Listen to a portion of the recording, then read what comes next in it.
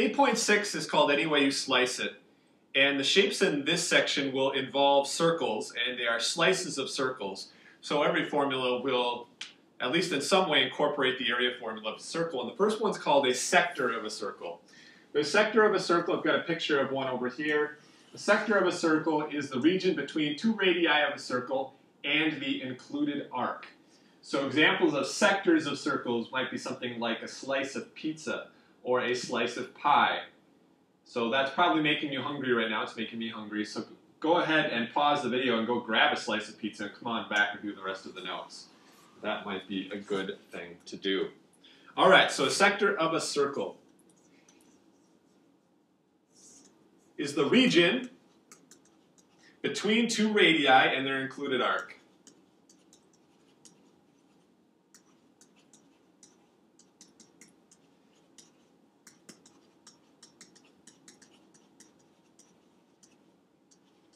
Okay, so you see the radii here out from the center of the circle, and the area between them would be the sector of a circle. So you can see it looks just like a slice of pizza or pie. Okay, so the formula for this is going to be very similar to the formula from Chapter 6 when we were doing arc length. It's the same format. Basically, we've got the area that's going to be a function of the arc measure out of 360, so the fraction of the circle. So if your arc measure on the outside was, say, 60 degrees, then that would be 1/6. 60 out of 360 is 1/6. Or if it's 90 degrees, that's 1/4 of the circle. Or if it's 180 degrees, that's 1/2 of the circle. So the arc measure will tell us the fraction of the circle. So fraction of circle. And then we're going to multiply that. Last unit when we were doing arc length, we multiplied that fraction times the circumference, but this time we're dealing with an area, so we're going to multiply it by the area of the circle. So the formula for the sector is going to be arc measured out of 360 times pi r squared.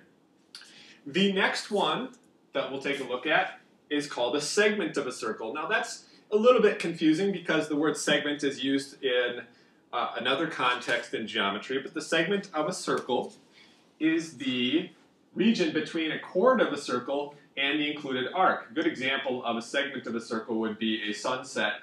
The part of the sun that you see above the horizon would be called the segment of a circle. So next time you watch a sunset, maybe you can tell anyone you are with, "Ooh, I know what that is. That's a segment of a circle." They'll be really impressed. All right, so that is the region between a chord and its included arc.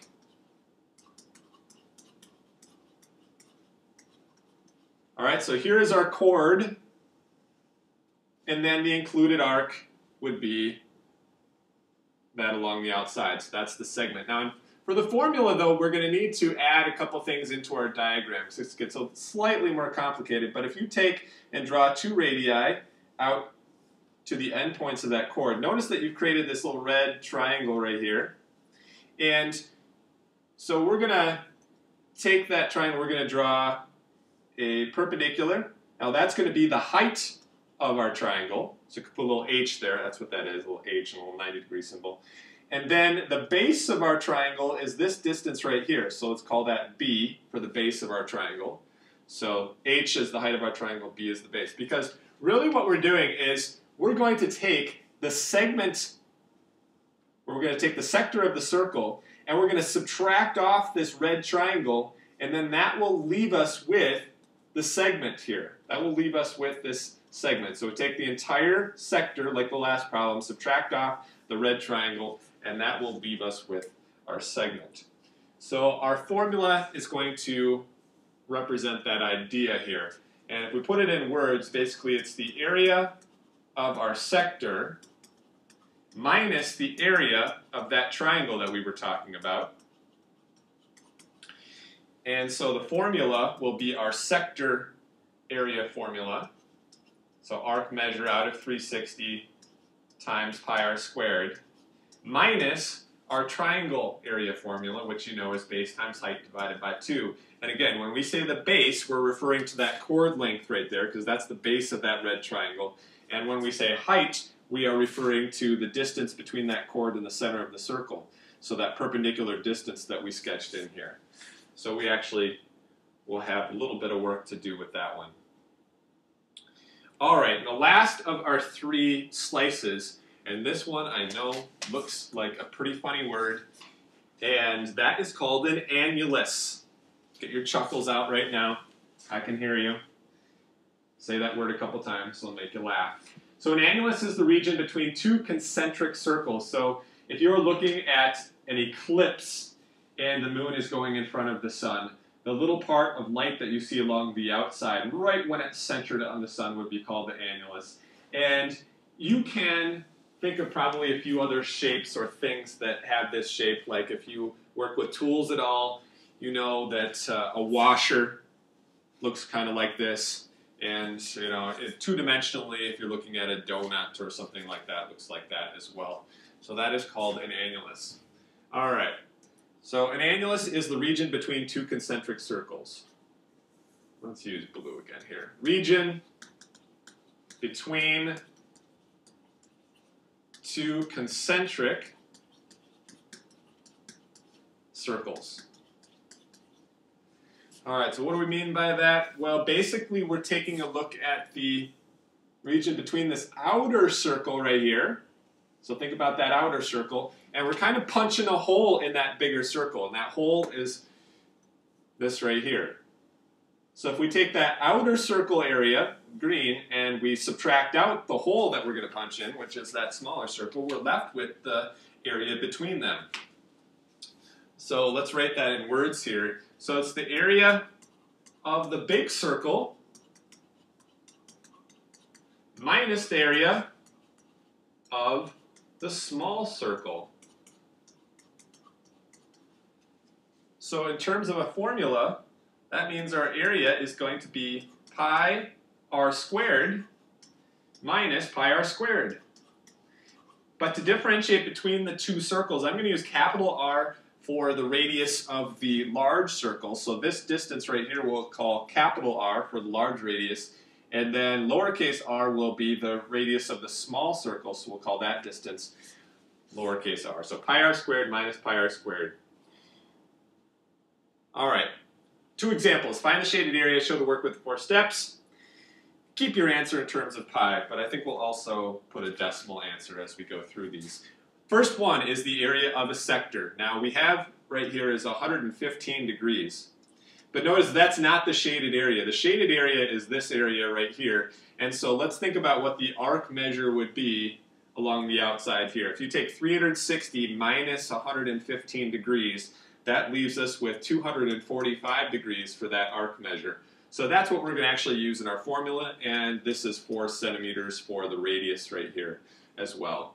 So the area of a sector is equal to the arc measure out of 360 times pi r squared. And so let's plug in what we know. The area for the arc measure, or the arc measure, is going to be 245 out of 360 times pi times 4 squared. Okay, come on, active board. All right, 4 squared. All right, if we reduce that fraction, we get something like 49/72. And if you take 4 squared, that's 16. I'm going to put that first and leave pi last. Now, if we're going to leave our answer in terms of pi, remember we're just multiplying those two numbers right there together. And that's going to be another fraction. And it's not a particularly nice fraction, but it ends up being 98/9 pi. Okay, now if you just punch that in and you got the decimal, that is going to be equal to 10.8 repeating pi. And if you actually multiply out the whole entire decimal, then that is about 34.2. And all of these, let's label with centimeters. So depending on how you leave your answer there, I'll include all of them. Though it didn't say to leave your answers in terms of pi, would be one of those first two. All right, our second example, notice, is an annulus. So we're going to use our annulus formula, and the measurements given here are, this would be a 5, and we've got 7 right here, both in centimeters. Okay? Now I want you to be thinking about what the radius of the large circle is going to be as well, because the annulus is going to use that. That's not necessarily in here, right? So if we just rotate this around, notice that this distance right here is that 5. So the entire radius for our large circle is 7 plus 5, or 12. Okay, that's what we're going to have to use, because it's the radius of the large circle. So the area of an annulus is pi times big R squared minus pi times little r squared. So our area is pi times, now we figured out that large radius is 12. So pi times 12 squared minus pi times the inside radius is the 7. So pi times 7 squared. The small circle radius is 7. Simplifying this out a little bit, 12 squared is 144, so that's 144 pi, and 7 squared is 49, so 49 pi. Now these are like terms, so we can actually subtract these. 144 minus 49 would leave us with 95 pi, and this is an area, so that would be square centimeters. Now let me go back to the previous problem because I almost made a mistake here. I just noticed as I'm standing over here, holy smokes, those are areas, so we need to make sure that we have square units. Maybe some of you guys caught that. You're probably yelling at your screen and saying, I'm going to tell Mr. Swigum that he screwed up. But I found my mistake. So there you go. 95 times pi is 298.5 as a decimal. So 298.5 square centimeters.